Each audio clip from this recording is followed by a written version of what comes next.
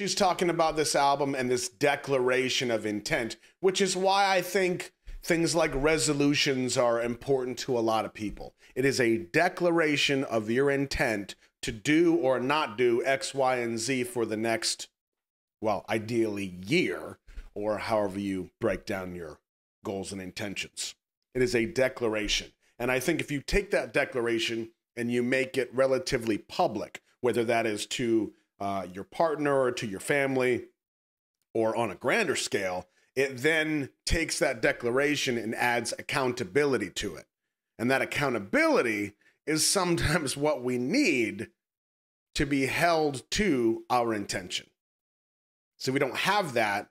Sometimes the intrinsic motivation that we have isn't enough to get through those bad days.